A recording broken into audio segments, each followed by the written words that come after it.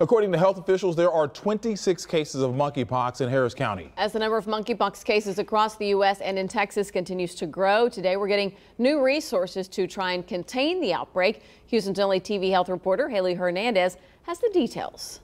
All right, Dr. Erica Brown, thank you so much for joining me. We are talking about monkeypox today. I know that's making a lot of headlines, but what's the reality? Do we have a lot of cases here in our area?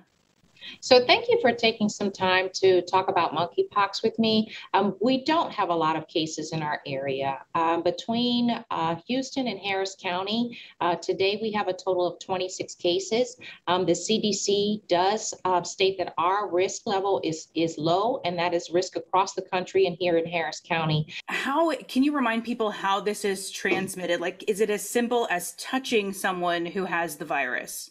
So monkeypox is spread through direct contact. So it is as simple as touching someone who has the virus, meaning they have the skin lesions, which can be in different stages. So they can look like pimples, they can look like blisters, or any combination in between. And a person is still contagious until all of the skin lesions have healed over. I'm very excited to announce that Harris County Public Health today has launched a hotline. And that hotline is meant for anyone in the county who feels that they've been exposed and or has known monkeypox and is looking for resources.